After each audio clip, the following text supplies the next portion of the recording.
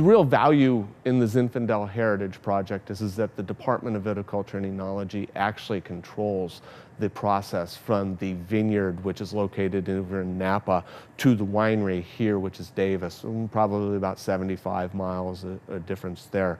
But we carefully monitor the data vines throughout the growing season, and we look at the harvest parameters very carefully. And when the grapes are ready, we're able to harvest them, bring them to the winery, and process them in the same day. And to be able to start conducting the fermentation, to be able to control for those fermentation processes.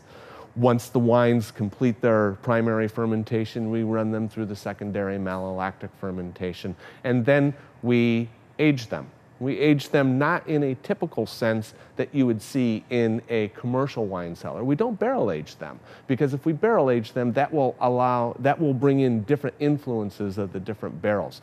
Could barrel aging be possible in this project? Yes, but the actual size and scope of the project would be greatly increased. And we specialize in small lot winemaking, which focuses on actual precision to see if there are any differences. And of course, we've controlled the process from the vineyard to the winery. So if we do see any differences between the different clone selections that are coming to the winery here, then those, because of our precision winemaking ability, those can be attributed back to the grape itself.